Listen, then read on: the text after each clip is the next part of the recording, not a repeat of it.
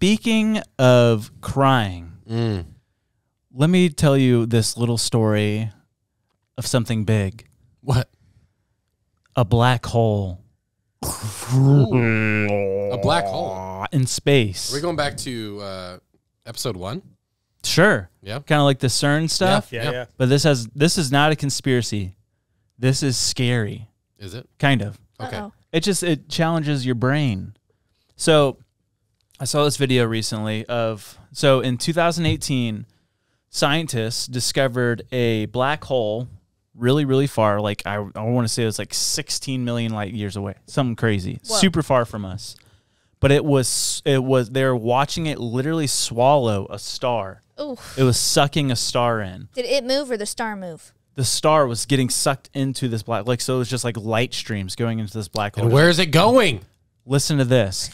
What they thought they knew of black holes, well, they don't know a lot, but it's just like stuff gets sucked into it because it's just this mad force of gravitational pull that just sucks everything in. Yeah.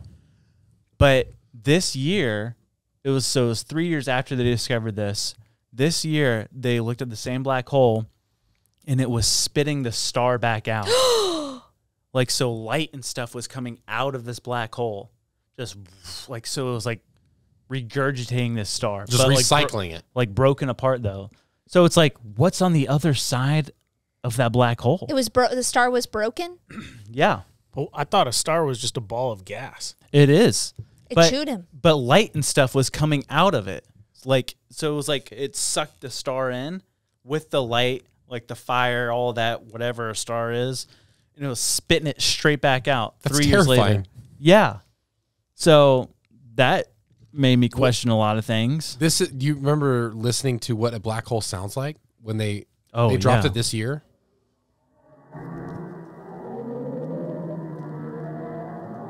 I've actually never heard this. Dude, that sounds like the underworld. That's what terrifying. that's what a black hole sounds like. Oh my gosh. Isn't that not the creepiest? It's like that's what I'm going to sleep to tonight. Just there is a theory out there that there is potentially, which I don't believe in this, but there's universes. They're like the whole parallel universe kind of thing, but there's like universes on the other side of a black hole. So like we live in this universe, but there could be another universe through a black hole. They're saying the mass of these black holes, it's potential that you could argue this universe that we're living in now exists in a black hole in another universe the size of a quarter. Whoa. Size of a quarter, this universe that we're in. That's dumb. Like, that's crazy. Like, because imagine if, like, we ever did truly make contact with another planet that also thought they were alone.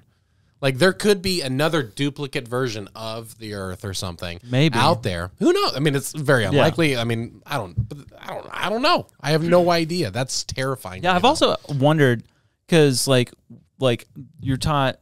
I feel like just like the basic Christian theology is just like angels, demons, humans, God. But it's like there's all these heavenly creatures like cherubim, seraphim. That's all I can list right now. Another thumb.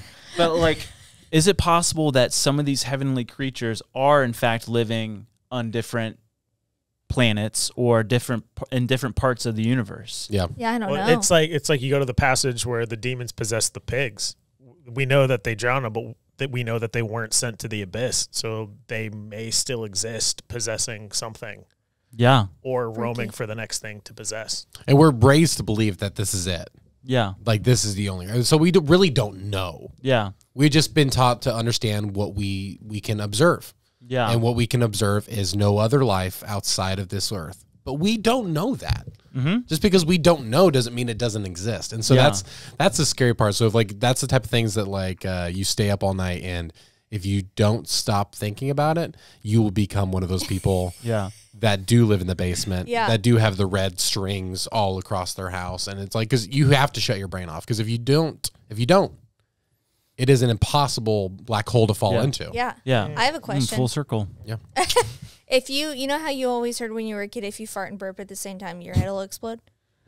I've never heard that. You never heard that?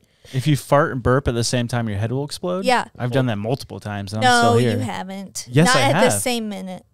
Burping and farting? At the same time? Yes, I You have. can't release gas from both ends at the same time. You just wait and see. Anywho, do you think that if you met your other dimensional counterpart and you looked at them, your head would explode? You're maybe. I don't know. That would cause me to start crying. That would be weird though, man. That would be so you're weird. Just like, yeah, I mean, I don't think I'll ever meet Zac Efron in person. But I mean, that would be cool though. nice. Yeah. Nice. Yeah, I once got compared to Zac Efron when I was like in high school, and I was like, I'm gonna ride on that like compliment for the rest of my life. But they were like the screwed up Zac Efron, the one like post, Like the big jaw surgery, big jaw Zach. Yeah, turn off the lights a little bit. Kind of, I guess. I mean, the eyebrows maybe, but Oh man.